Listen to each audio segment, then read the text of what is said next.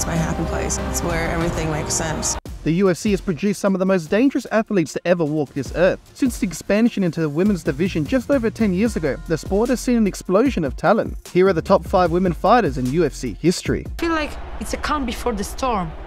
When I stepped into the octagon, my spirit is on fire and I love it. Joanna Jędrzejczyk burst onto the MMA scene with 14 consecutive wins, including 8 in the UFC, to begin her career. The now retired Polish star won the strawweight title at UFC 185, successfully defending it 5 times before Rose Namajunas broke the undefeated streak at UFC 217. The 36-year-old attempted to regain her title but suffered 2 losses before retiring in 2022.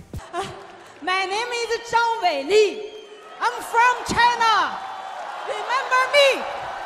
Zhang Weili broke barriers at Fight Night in Shenzhen, China, where she became the first Chinese champion in UFC history. The 34-year-old is the current strawweight champion, taking the belt twice and building an impressive record of 25 wins and only 3 losses. Zhang lost the strawweight championship belt to Rose Namajunas in a round 1 knockout at UFC 261. But that wasn't the end, with the Chinese champion taking the mantle back and returning to the top after putting away Carla Esparza in a dominant performance at UFC 281. Best ever, ladies and gentlemen, Ronda Rousey. Everything is special about Ronda Rousey. I don't know that the sport would be where it is without her. She's spectacular. It's fair to say Ronda Rousey put the women's UFC division on the MMA map. After becoming the first female star and the inaugural bantamweight champion, Rousey dominated the scene with her deadly jiu-jitsu skills, building a reputation through title defenses and first-round finishes.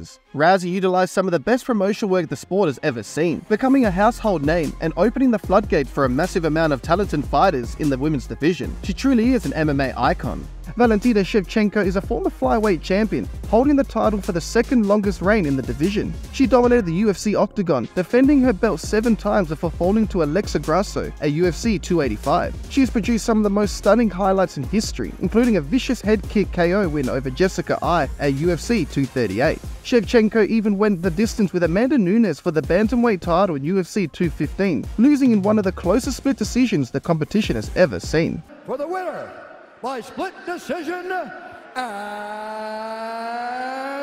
still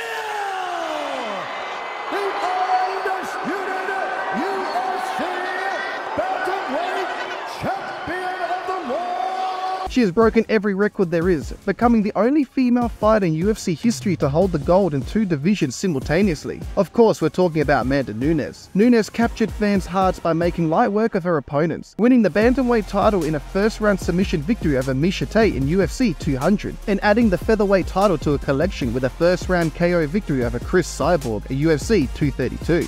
She also finished former champions Ronda Rousey and Holly Holm, both in the first round. Nunes' dominant streak didn't stop there, gaining the most wins in title bouts with 10 and holding the longest reign as champion. Amanda Nunes is immortalized as the greatest women's fighter in MMA history, and it looks set to remain that way for many years to come.